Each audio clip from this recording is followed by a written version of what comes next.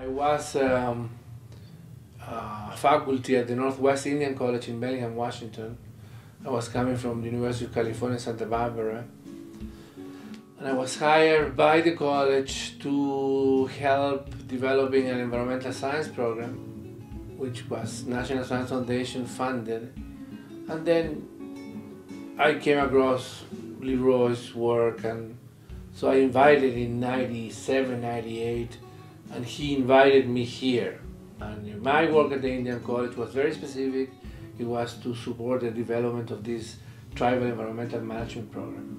So I invited Leroy to the school, we talked, and he said, you have to come to the dialogue. And I didn't have the faintest idea what dialogue was. And so I came, and the first dialogue I attended was in the Public Museum in Albuquerque. Well, it was very different, you know, to what I was used to, because there's not a product. I mean, you don't give a paper, you just talk. And then by the end of the third day, then you go home and say, so what else is true? You just go home and there's nothing. So being the hardcore scientist it was very difficult to feel comfortable that you just go home. It was very extraordinary, and now I'm used to it. Then, you know, so what's the outcome? There's no outcome. When I came here, you know, I came with all this energy, not always positive, from my science background, and you know, was decapitating people back and forth. And the first dialogues were very intense. I mean, of an intensity that became physical, and a lot of people was left behind.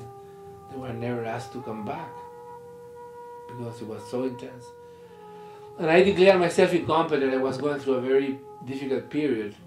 At one point, 2002 and 3, and then Leroy's, you know, asked me to come back because, you know, why are you not coming? And I said, you know, I just can't. I mean, I can't take it. And he said, well, not anymore. You have to come back. Otherwise, you know, we won't invite you because you have to be here. Okay. So here, you know, as Leroy used to say in those times, you leave your shoes outside, you leave your infrastructure outside and just walk in and just talk. It was very, you know, kind of disturbing. But by the third time I was here, I got used to it.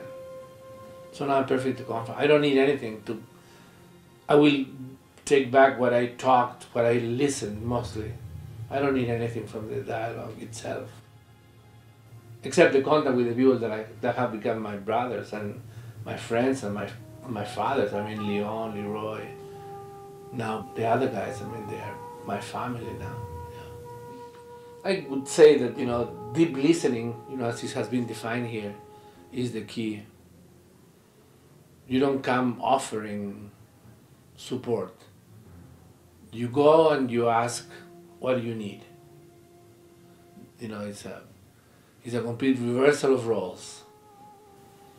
You know, we're used to think of, would you go and help? No. You go and ask, what do you need? And that's what you do. And I guess, you know, well, I'm convinced that this dialogue helps to do that. Although, you know, in a particular case, being from Chile, you know, this social element is always present, this political element, which is very strong.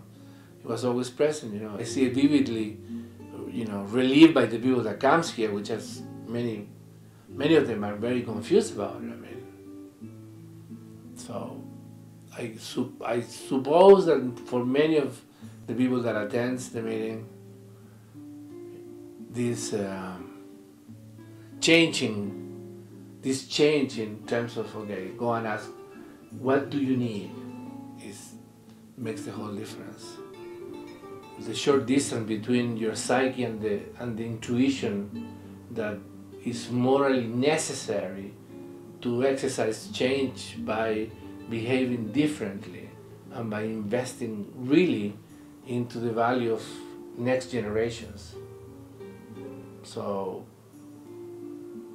you know, this is a problem of everybody in the world. Our psyche, our biology is not built to deal with the long distant future. Our psyche is built to deal with tomorrow, with next month. Now that we live in this economic system, our psyche is able to deal with, I will leave this to my children. Nobody thinks in terms of their grandchildren or great-grandchildren. So we need to become a different species in the sense that if we don't invest in 7 generations, we're going to disappear. I would like to think that I have this always. And I came to this country very young, when I was 16. I went back to Chile and I became probably the youngest teacher in the Catholic University. I went to a very rigorous science school, and we were very successful sending students to this country to get their PhDs. We were so successful that nobody went back to Chile, which was such a paradox. So, you know, I had this vision, not so deliberate as I have it today, to apply my science to develop good science programs in Chile such that they would, you know, have a multiplying effect in society and education and everything else. But then when I realized what I had done, it was a monster, you know, everything had been successful, that they stay here. It doesn't work that way. So, you know, this is very analogous to what could happen, and it's happening in Indian country. If you review where most of Native American PhDs are hired, they're not in tribal college. They're not working in their community, they're working for Harvard, they're working for UBC or UNM, there's nothing wrong with it. I'm just saying that's what happens. You know, how can you contrast a salary in an Indian college of 35,000 bucks for 9 months to 100,000 bucks in Dartmouth or University of Rhode Island and wherever they want them. Because of the kind of work I did, I felt very close to the kind of questions they were doing. With the dialogue, colonization, political oppression, socioeconomic responsibilities, socioeconomic development. And through this, through the work at the college, I felt very close to that, which was, you know, barely connected to me when I was at Santa Barbara, but it had been connected to me all my life that I worked in Chile. You know, I never saw my hard science different to what I felt that I should do for the well-being of people, particularly the most needed ones, which it wasn't resolved in my mind really as a political statement, but now it is. So that's what I'm doing now, deliberately. And you know, just spread the word.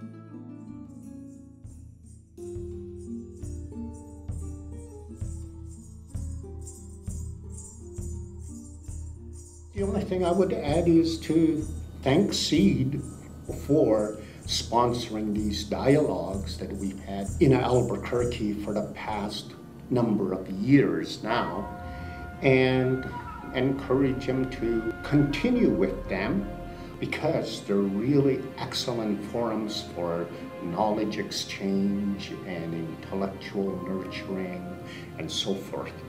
And they have just been very good therapy for people who do participate in the dialogue. So I want to thank SEED for being a sponsor and carrying that tradition on.